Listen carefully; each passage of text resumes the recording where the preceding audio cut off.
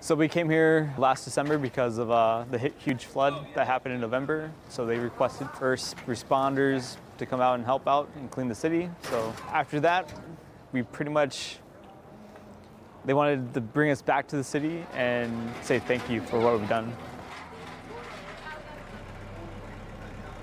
We're excited to be here. We came down today to meet with the chair of the Veneto region who wanted to recognize our soldiers who came down here and participated in the cleanup following the flooding, the excessive high water that we had down here in November.